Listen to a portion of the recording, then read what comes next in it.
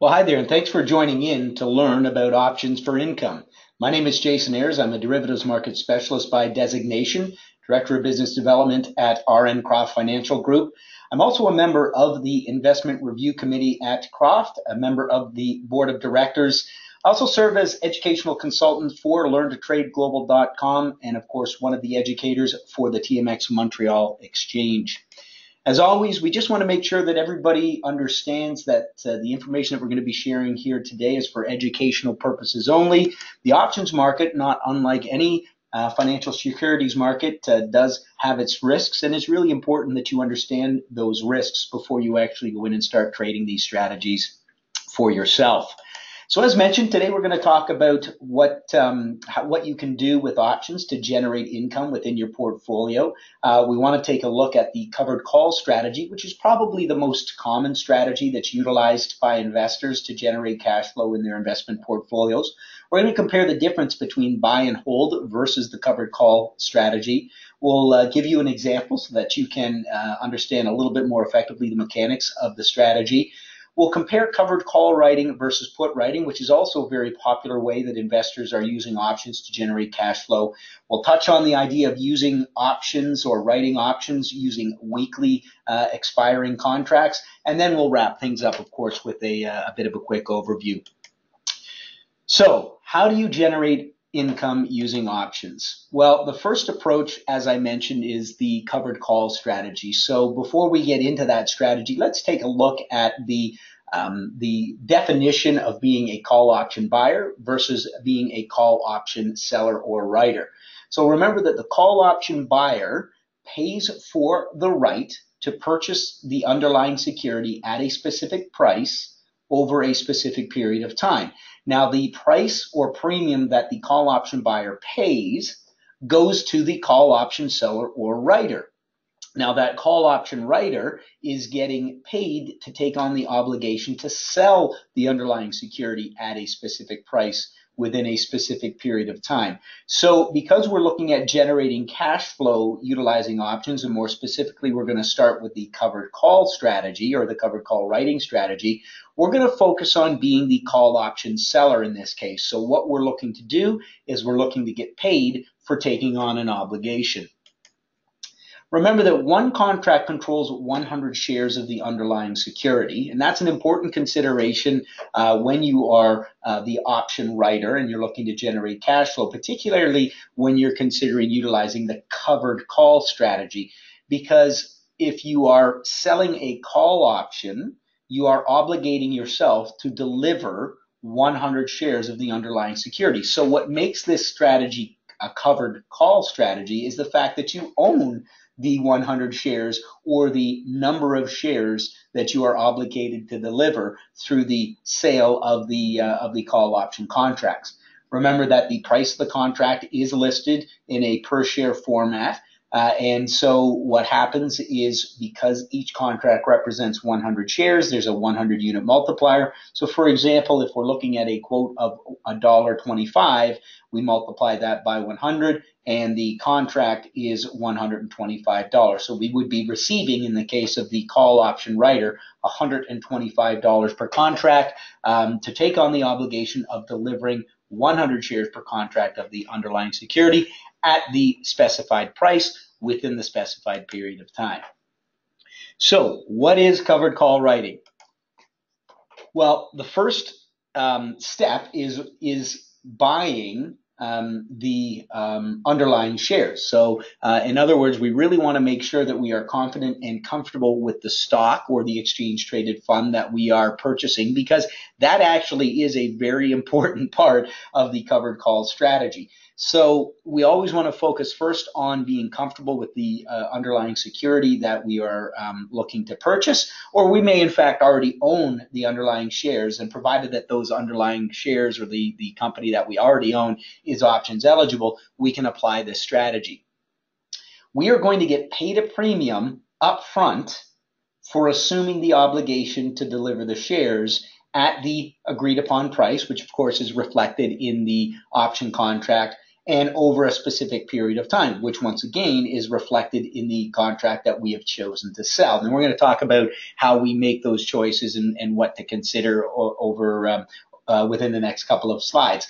But remember, what we are doing when we implement the covered call strategy is we are owning the underlying shares and we are getting paid to sell them at a specific price in the future. So we first want to look at, well, why would somebody do this? And remember that that most investors really adopt the buy and hold mentality. So the idea, of course, is that, you know, you like stock XYZ, you think it's going to be a great investment that's going to increase in value over the next few years. So you're going to go ahead and buy it, and you're going to subsequently hold on to it.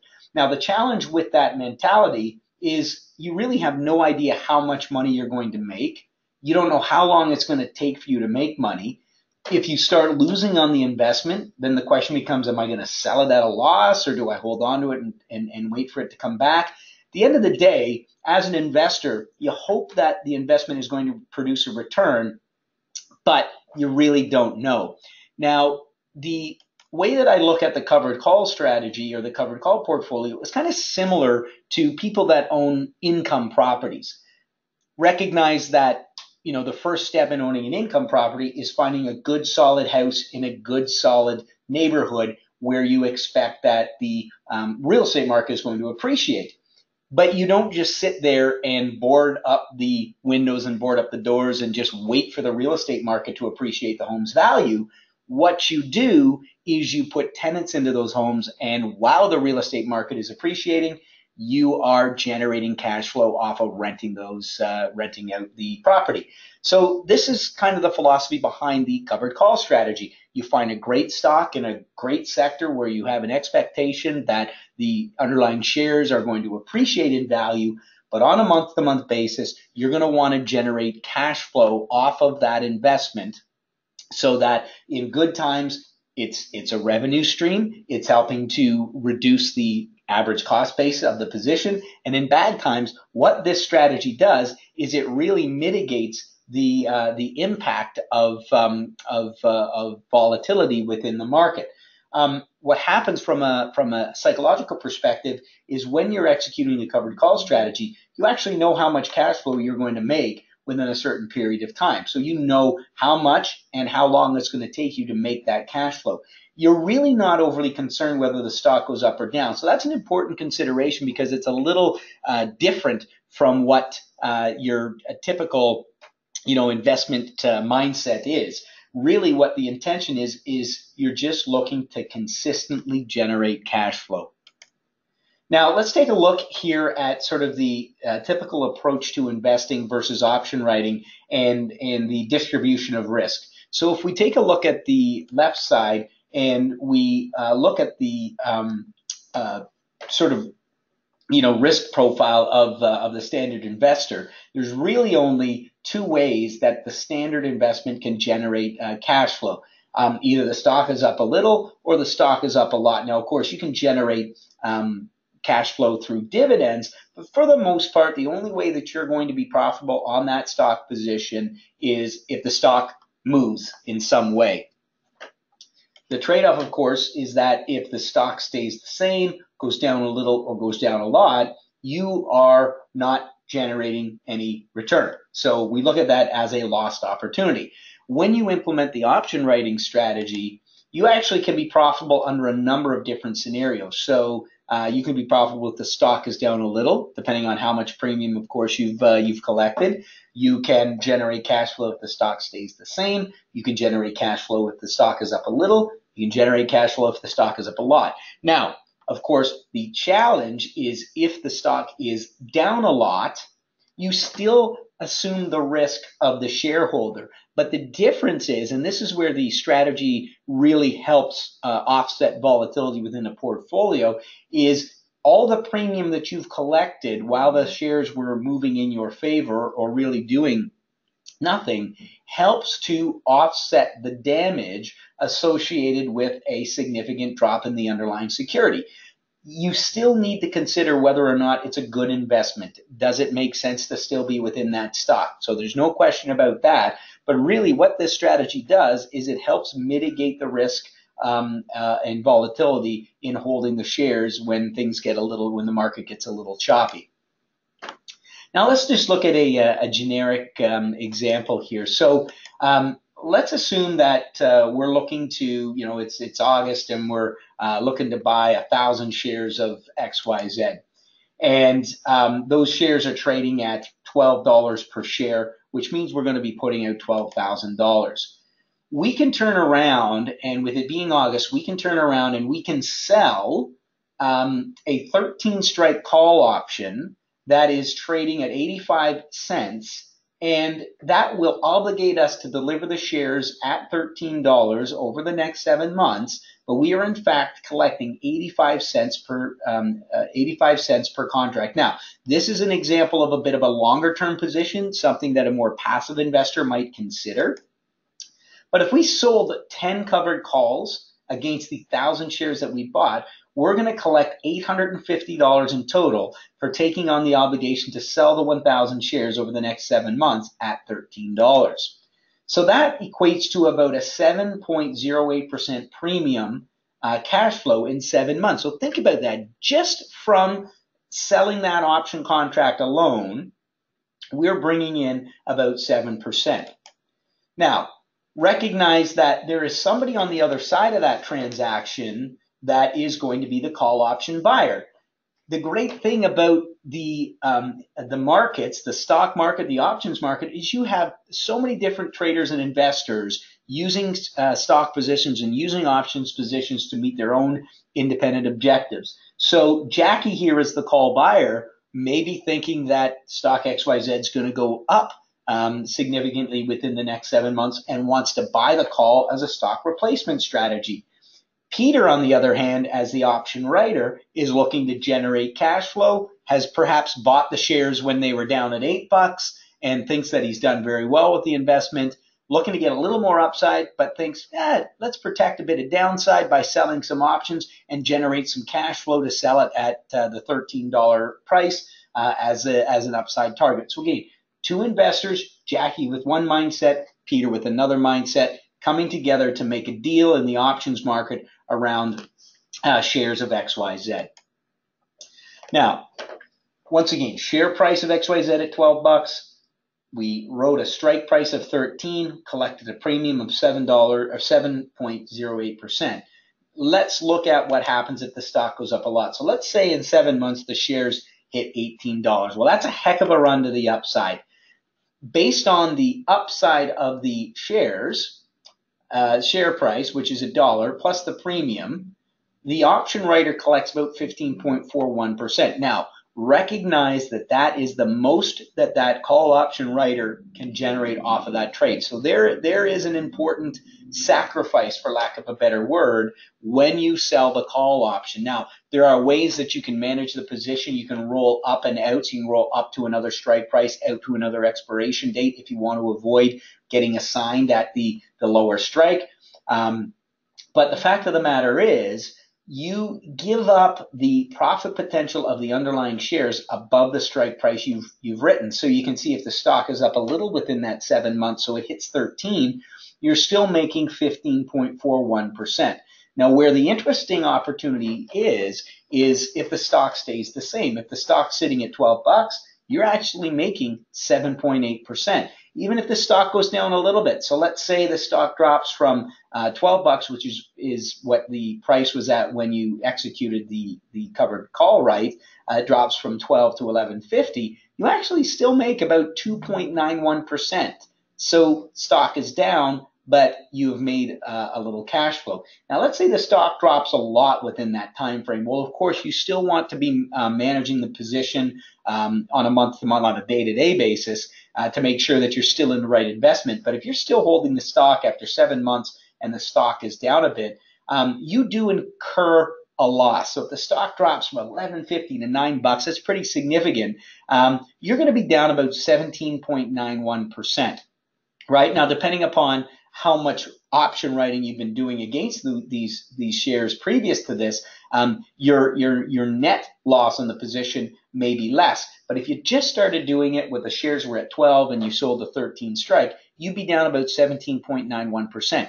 Important consideration is an investor that is just holding the stock would be down 25%, right? So you can see how you've offset or mitigated some of that downside risk by selling those option contracts and collecting that premium. So in good times, once again, cash flow, you're locking in profit, you're generating a return off of the capital appreciation of the shares, but you're also generating cash flow off of the option writing. One of the ways that we'll typically use this strategy is if we've been holding a stock for a period of time and we think that perhaps it's hitting a target, rather than just as most portfolio managers might do, just sell the stock right away, what we would do is we would look to generate some cash flow off of selling the shares. So in other words, we can make the profit or the return on the capital appreciation of the shares.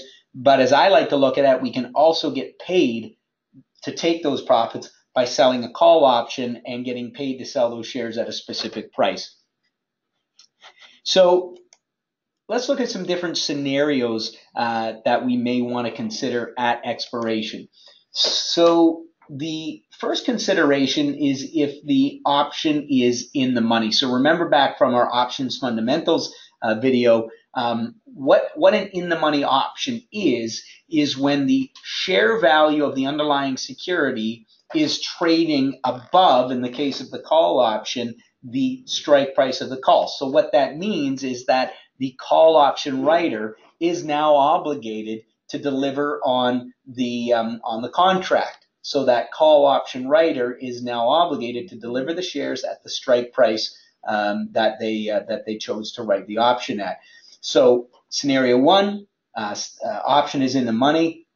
You can deliver the stock at the strike price. So remember, your mindset is, I'm okay with that. Even if the stock is a little higher, that's fine. That was my target. I got paid to sell the shares. And so what happens is the option is you're assigned on the option contract to fulfill your obligations, and you lock in your profit on the option right. Plus, you lock in the difference between what you purchased those shares for and what you ended up selling them at based on the strike price.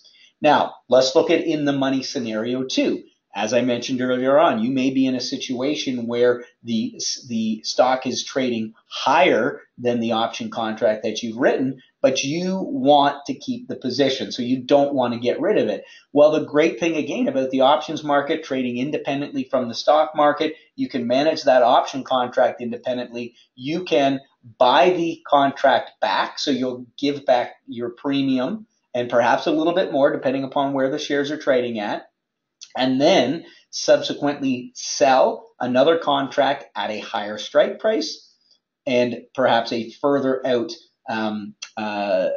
expiration date in order to stay with the position. So you'll bring some more premium back in. You'll give yourself more upside on the stock. You'll be able to continue to hold on to the position for an extended period of time. Now, this strategy is referred to as rolling. So sometimes we'll roll up, which means we're just rolling up to another strike price before expiration. And sometimes we'll roll up and out, which means up to another higher strike price and out to another expiration date. But just remember that you have that choice before expiration to make that decision and execute this trade to stay with the investment. Don't ever feel that you're trapped. Now let's look at scenario number three, which is the option is out of the money at expiration. Well, we all know what happens to an option that's out of the money on expiration. It expires worthless. Not good for the option buyer, but that is exactly what we want to see as the option writer, because what that means is we sold the premium for, in this example, 85 cents. We collected all that time value up front. The time has passed. The stock hasn't moved. The option has depreciated based on the option theta, which of course measures the impact of time depreciation, so that on the expiration Friday, at the close of the market, if the stock is not above that strike price, options were zero, you keep the full premium, continue owning the stock, and subsequently can go ahead for the following month and write another contract or get out of the position in its entirety and find a new opportunity. So there's a number of different ways that you can manage through the position depending upon what you're looking to accomplish. Now, the big question, contract selection. How do I know whether I should choose an in the money, at the money, or out of the money option contract? Or how do I know what strike price to choose? So first of all, let's take a look at strike price selection. So if you sell an in the money option contract, that's where you're going to get the highest premium. The time value is low, so there's a lower return based on the process of expiration. But what this does is it brings in more cash up front. So it lowers the break-even point on the stock and is therefore more conservative. So where might you do this? Well, you can do this as a tax deferral strategy. So let's say you're doing this outside of a registered account. It's December. You're profitable. You don't want to sell your position because there may be some tax implications. You can go ahead and sell a deep in the money call option into January. That gives you a significant buffer on the shares. So if the shares go down in value while you're losing on the shares, the call option contract that you've sold will also go down in value, which means you are making that back on the depreciation of the call option that you sold short. So it's a great way to hedge without putting money out, which would be the typical way you would be hedging if you're buying a put option. It's a great way to hedge against a significant market decline. Now, the at the money option is where we're going to pick up the greatest time value. And so this is where we get the greatest cash flow. Now, again, this means you as the investor need to take on a little bit of a different mindset. You got to step back and say, I don't care so much about my stock going up in value.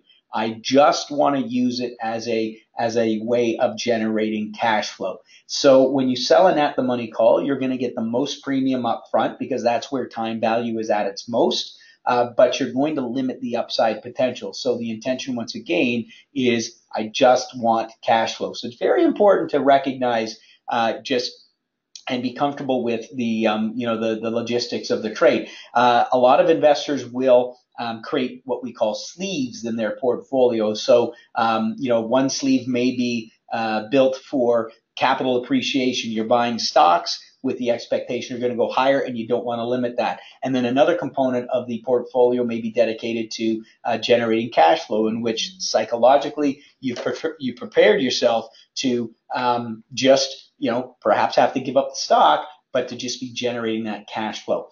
Now, out of the money options, you're going to get a lower premium, but you are leaving upside for the stock. So the lower premium provides less cash flow, but it still provides cash flow. So very important consideration, but it leaves upside for the stock. So somebody that wants to benefit from the capital appreciation of the stocks they're buying, but still wants to generate a little bit of income off of the position, can look at utilizing an out of the money option.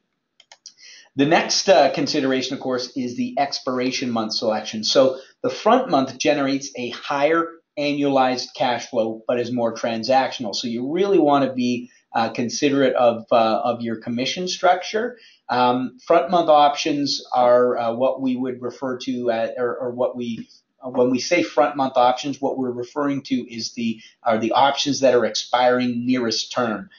So right now, if it is, if it's May, we would consider June to be the front month options. But again, more transactional.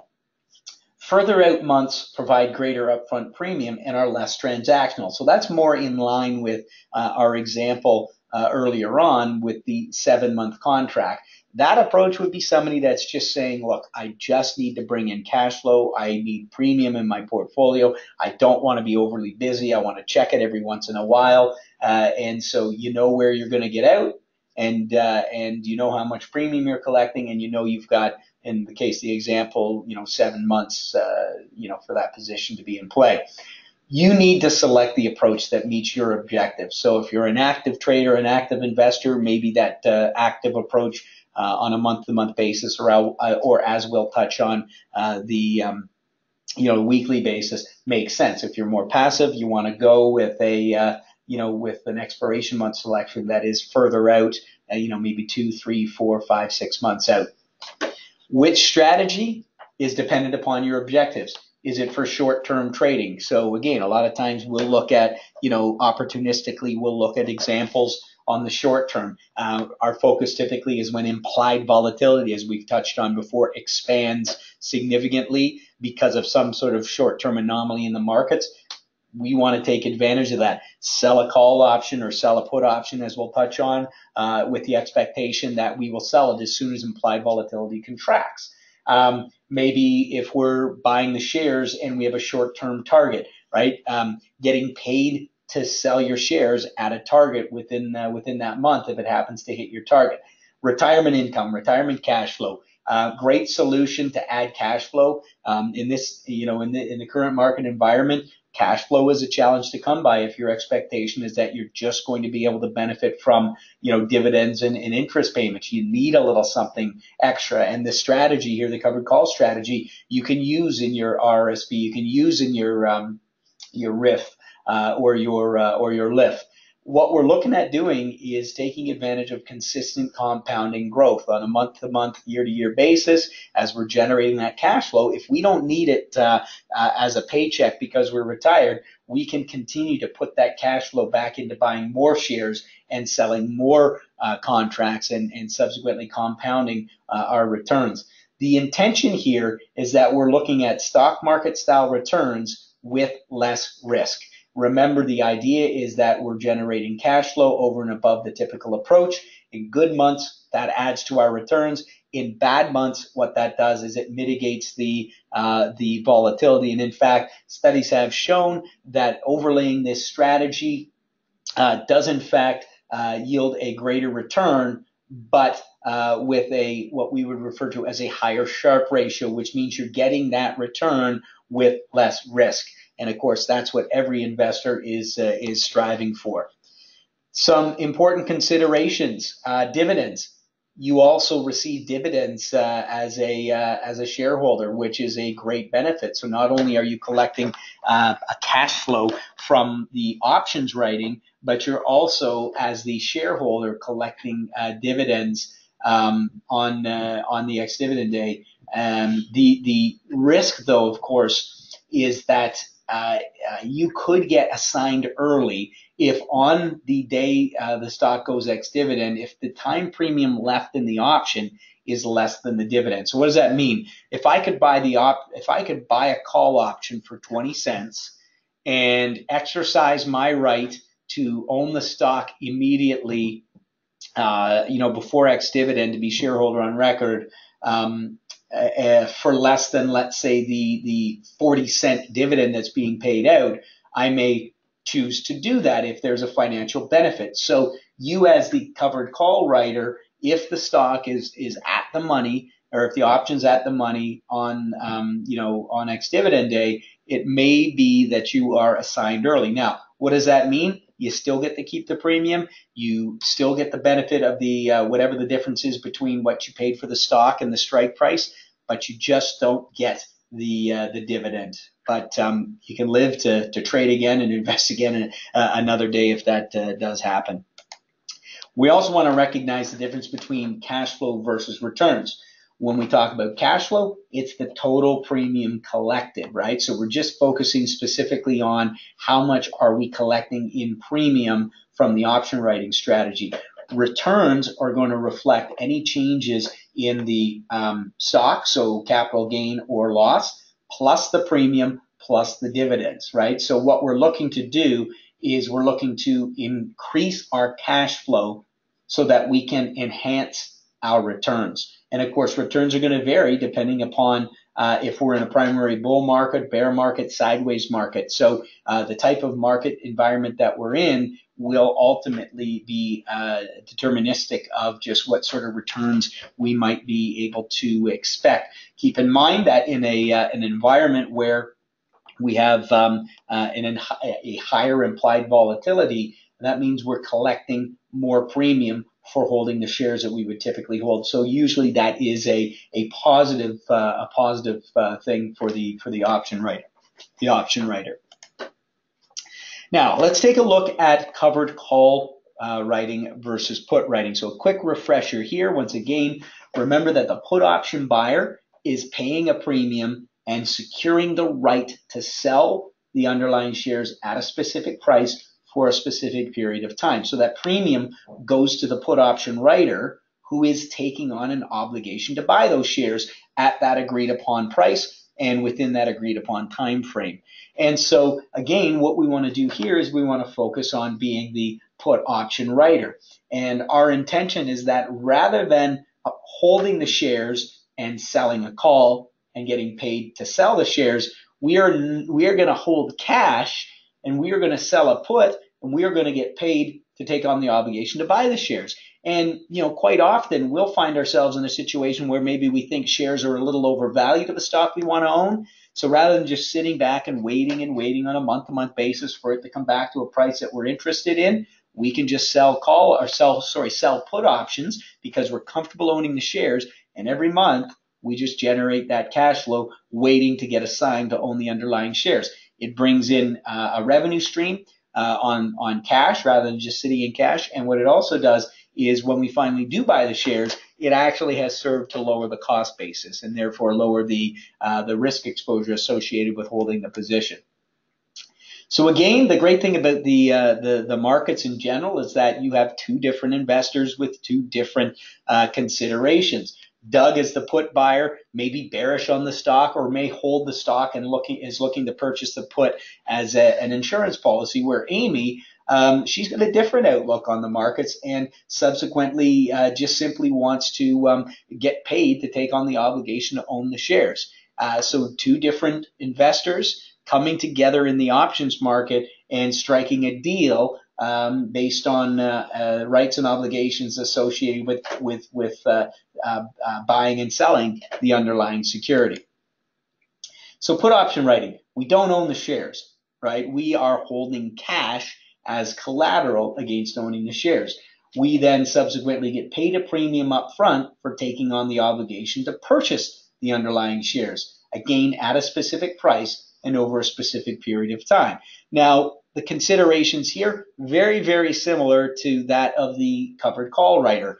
How long are you looking to be in the position? What are you looking to accomplish? What is your outlook on the underlying shares? How transactional do you want to be? All of that is going to go into consideration for what strike price and which expiration date you utilize to execute the trade. Let's take a look at a comparison between the two strategies. So once again, we're going to look at XYZ at $12. And if we specifically focus on the covered call strategy right now, if we buy the shares at $12 and we pay $1,000, we're going to put up $12,000 to buy those 1,000 shares. If we sell 10 3-month calls at the money, so at a $12 strike, we're going to collect 50 cents or $500. Well, the alternative to that strategy is that $12,000 could sit in cash, so we don't own the shares. We can sell 10 3-month 12 strike put options and take on the obligation to own the shares at 12, collect 50 cents or $5. So for the covered call writer, you've put up the $12,000 and hold the shares. For the put option writer, your $12,000 sits in cash, and you've just simply gotten paid to take on the obligation to own those shares and are generating a cash flow off of that. Now, let's say 3 months later, the shares are trading above $12. Well, the call option that the covered call writer sold will be exercised. The shares will be sold at $12. There is a net profit of 50 cents per share or $500. So ultimately, the covered call writer has generated that return for taking on the obligation to sell the shares at $12. Conversely, the put writer or selling the put, because the shares are now above $12, the put will expire, no shares are ever transacted, and there is a net profit of 50 cents per share or $500. Now, on the other side of it, if 3 months later the shares are below the $12 strike, for the covered call writer, the call will expire worthless. Remember, the only way that that call would have a value is if the shares were trading above $12 on expiration. Since that's not the case in this example, the calls will expire profitably. The shares remain in the investor's account. There's a net 50 cents per share realized in cash flow, which ultimately adjusts your cost base down to $11.50, which is, of course, your purchase price of the shares at 12 minus the premium that you collected at 50 cents.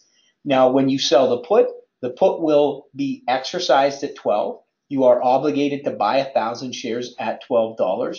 There is a net realized 50 cents in cash flow. You now own the shares at $11.50, which is your $12 purchase price less the 50-cent premium you've collected. So you can see that the risk-reward profile for the covered call right and the put right is essentially the same thing. You have the same risks associated with selling the call as you do with selling the put. Now, just to touch a little bit on generating income with weekly options. Weekly options characteristically are the same as a standardized monthly contract. There is implied volatility influences. There is timed appreciation, albeit, and here's the advantage, it's much quicker within the last week of the expiration cycle. But all of the characteristics apply. Really, the difference is that there are only 8 trading days. So a weekly option is introduced on a Thursday and then trades through to the close of the following Friday. So what you are really looking to do is you're trying to leverage the very quick expiration process to generate cash flow on a weekly basis. So you're taking advantage of that rapid time appreciation. What you can do is you can manage more actively on your underlying position, so you can adjust the written strike to accommodate fluctuation in share prices on a week-to-week basis. So, you may be writing at the money weeks 1, 2, and 3, but then have an expectation that the shares are going to move higher the following week, and you may then subsequently sell those shares or sell those call options at the higher strike, or subsequently make an adjustment to the put option rights that you've been doing on a weekly basis. Again, you need to take into consideration the increased transaction cost. That is we always want to take that into consideration as an active investor. What are we paying in commissions, and make sure that the strategies that we're implementing are accommodate for that. Put writing with weeklies, as I've already touched on, same considerations as weekly call writing. We're looking to enhance further our annualized cash flow. We are able to adjust on a shorter term to stay with the trade, to stay with the stock, and adjust for market fluctuations more actively. But what we want to consider, again, increased transaction costs and the limitation of no stock upside. Now, the thing about put writing, while covered call writing is permissible in a registered account, put writing is not permissible in a registered account. So just a couple of things to consider as we wrap things up with this particular presentation. Investors can reduce volatility and be more consistent in their portfolios while earning income beyond traditional means such as dividends. Covered call writing is mistakenly stereotyped as risky, but in fact, it is a more conservative strategy because we're utilizing the options writing strategy as a way to offset and mitigate volatility within our portfolio. Covered call writing can be executed in registered accounts, but put writing, unfortunately, is only available in a margin account. So remember, lots of information available at the Montreal Exchange site. We've got our blogs at optionmatters.ca. There's videos and webinars. There's trading guides and strategies, calculators, and trading simulators, as well as a really cool little market opportunity screening software called Options Play that you can access through the site as well. So as always, thanks very much for taking the time to join me for this session on generating income utilizing options, and I certainly look forward to presenting to you on the next topic. Bye for now.